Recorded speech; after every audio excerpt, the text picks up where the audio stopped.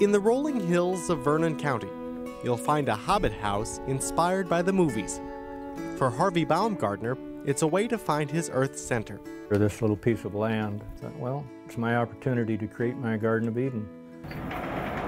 Raised on a dairy farm, Harvey graduated from Madison Area Technical College and served in the U.S. Army Special Forces during Vietnam. Down on his luck, Harvey had to make a choice. And at that time, I wasn't doing very good financially, and I thought I should take that to heart. If I need to live according to my financial ability, then this is how I have to live. I can't have electricity. I can't have all these bills coming in. For more than a decade, Harvey has lived off the grid, a prairie pioneer. Originally, when I moved here, I only had 2 months to get a structure up, and so I worked like mad, and it was raining and snowing and cold. This 12-acre hilltop is called Coyote Flats, the only part of his failing farm he was able to preserve. As a master carpenter, Harvey built a home off the land and in the land. These walls are actually just dirt, and all I did was paint the dirt. I just took the sod and a shovel and then threw it up on the roof. That's how I did it, one shovel full at a time. And I went to the dump and I got these windows, and I said, wow, crank out windows, huh, amazing. The cost to build this entire farmstead? Roughly $2,000. I consider it all earth-friendly. Harvey is profoundly committed to conservation and his organic gardens. If you could become more green, I'd go there. That's why I'm doing what I'm doing. I really would like to bring people back to the earth. And Wisconsin is such a lush place to live. I see the ridge about 15 miles away. That's pretty special. From the roof of his sod home, Harvey takes in the panoramic view. I feel like I own a lot of real estate, even though I don't. It's kind of like John Muir says, if you tug on one thing, it's connected to something else. Harvey lives in tune with the seasons, the earth and the moon, from sundown to sunup. I open one eye, and when I can see a little bit of light coming in the eastern sky, I say it's time to get up. And you hear the birds tweet or the turkeys gobble. You say, "Oh, boy, I'd have missed that if I'd have still been laying in bed." So I get up, make my coffee, and go to the outhouse, and then put some more wood in the stove. And with the fire going strong, Harvey heads for the barns, his dog and loyal companion Sadie always nearby.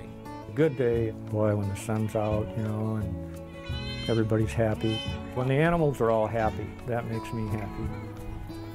You know, go down and milk the goats. I usually do it at 7 in the morning and 7 at night. This is the old grandma one.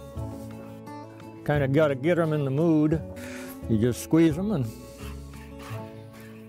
out comes the milk. Yeah, come on, sweetie.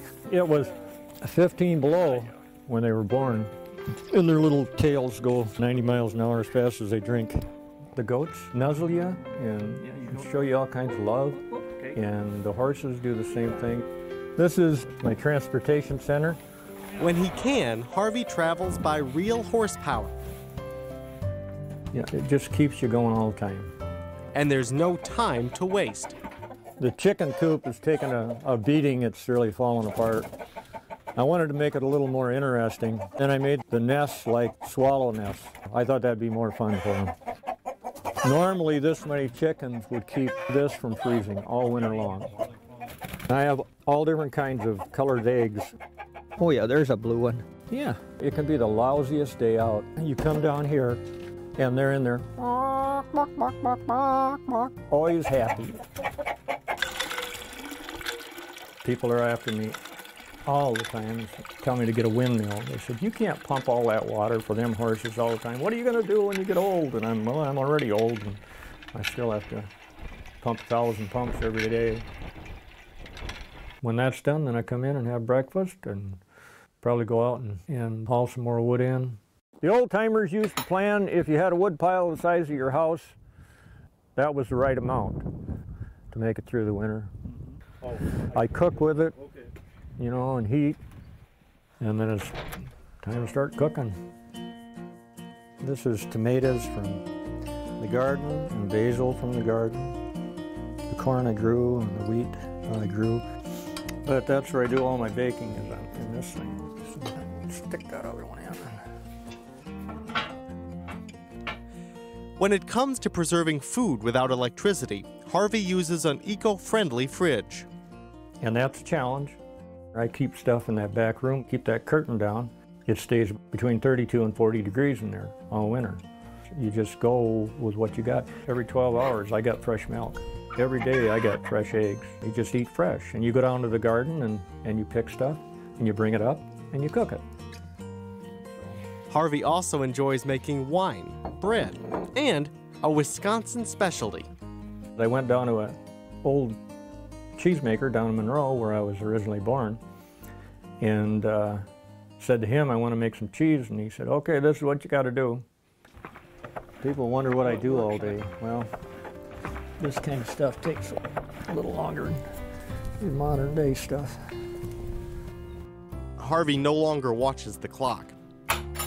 He lives on nature's time. We need to listen to our hearts. If you have a question about anything, listen for the inner truth to come to you, and you'll be surprised what comes.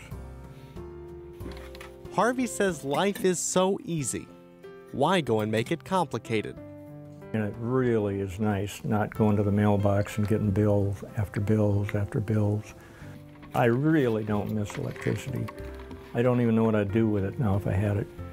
So what started out as an uncertain financial future turned into a homegrown, earth-friendly fortune.